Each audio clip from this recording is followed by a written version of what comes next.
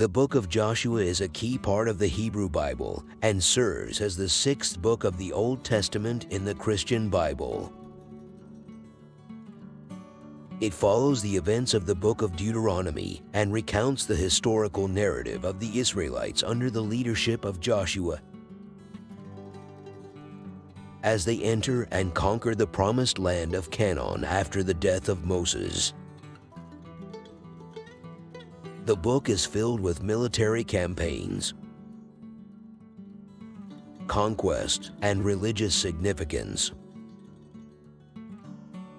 providing essential insights into the history, theology, and spirituality of the Israelite people. The narrative begins with the Israelites standing on the east bank of the Jordan River, preparing to cross into the land of Canaan. Joshua, Moses' appointed successor, emerges as the central figure, tasked with leading the people and fulfilling God's promise to give them the land of Canaan as their inheritance.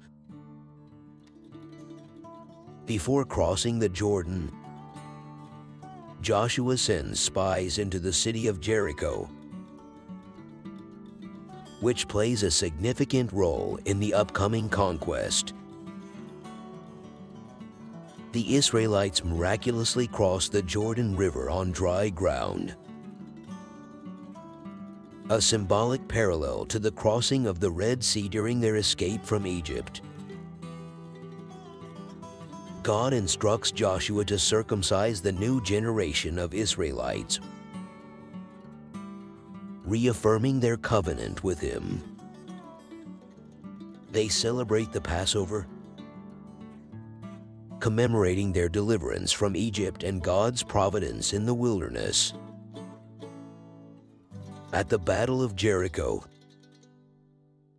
the Israelites follow God's instructions and march around the city for 7 days,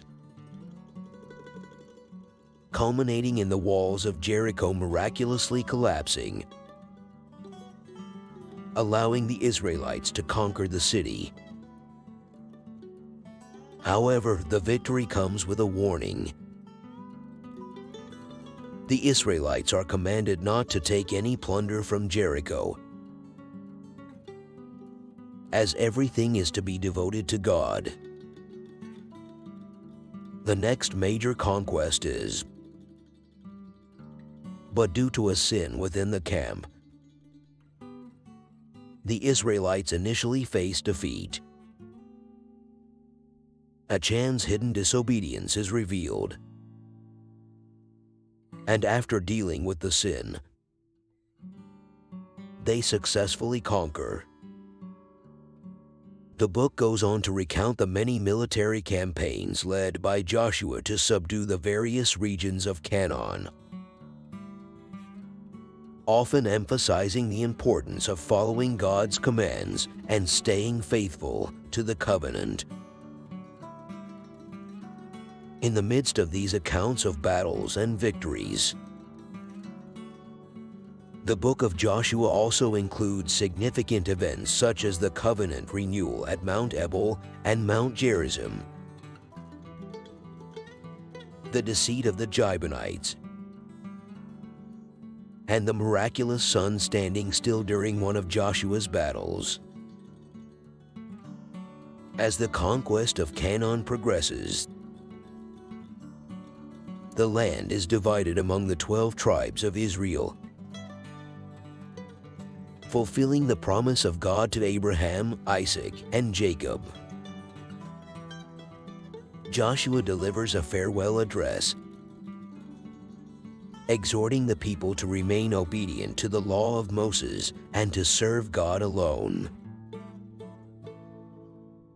The book of Joshua concludes with the deaths of Joshua and Eleazar, the high priest,